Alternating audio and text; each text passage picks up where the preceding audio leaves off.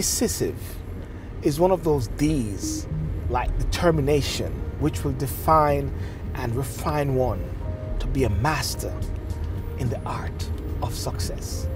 Now, I said decisive and I said D's. Normally in school, people will say D is when you're not doing well.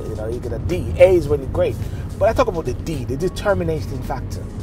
And so therefore, what is that D that drives you?